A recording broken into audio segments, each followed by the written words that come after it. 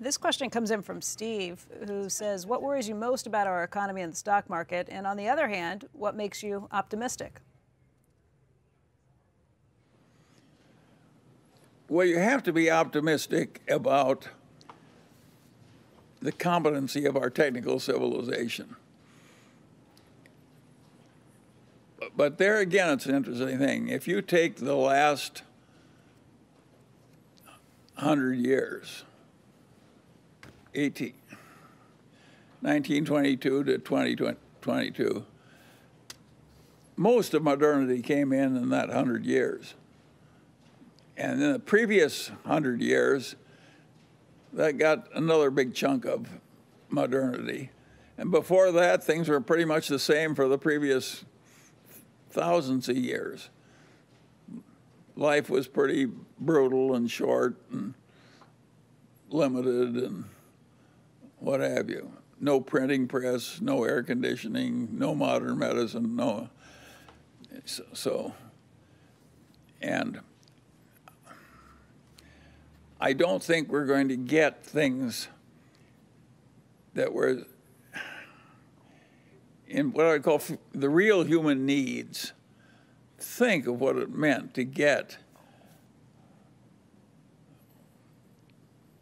say, first you got the steam engine, the steamship, the railroad,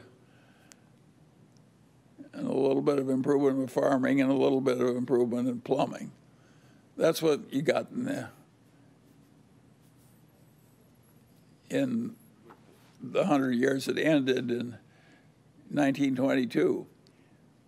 The next 100 years gave us widely distributed electricity, modern medicine, modern firearms, the automobile, the airplane, the records, the movies, the air conditioning in the South.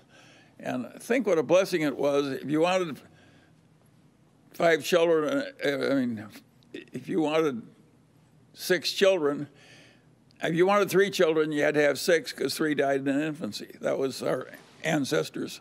Think of the agony of watching half your children die. It's amazing how much achievement there's been in civilization in these last 200 years, and most of it in the last 100 years. Now, the trouble with it is that the basic needs are pretty well filled.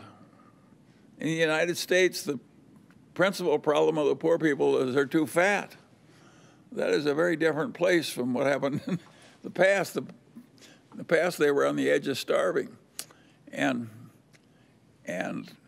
what happens is, it's really interesting, is with all this enormous increase in living standards and freedom and diminishment of racial inequities and all the huge progress that has come, people are less happy about the state of affairs than they were when things were way tougher.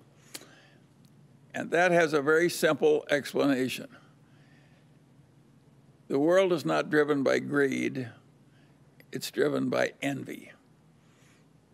And so the fact that everybody's 5 times better off than they used to be, they take it for granted. All they think about is somebody else having more now, and it's not fair that he should have it and they don't.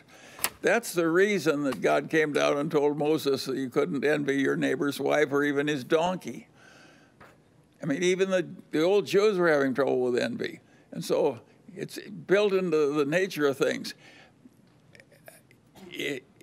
It's weird for somebody my age, because I was in the middle of the Great Depression when the hardship was unbelievable.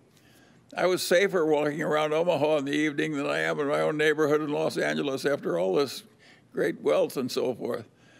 So, and I have no way of doing anything about it. I can't change the fact that a lot of people are very unhappy and feel very abused after everything's improved by about 600%, because there's still somebody else who has more. I have conquered envy in my own life. I don't envy anybody. I don't give a damn what somebody else has. But other people are driven crazy by it. And other people play to the envy in order to advance their own political careers. And we have whole networks now that they want to pour gasoline on the flames of envy. I like the religion of the old Jews. I like the people who were against envy, not the people who were trying to profit from it. But if you stop to think of the pretentious expenditures of the rich, who in the hell needs a Rolex watch so you can get mugged for it? You know, I mean, yet everybody wants to have a pretentious expenditure. And that helps drive demand in our modern capitalist society. My advice to the young people is don't go there. The hell with the pretentious expenditure.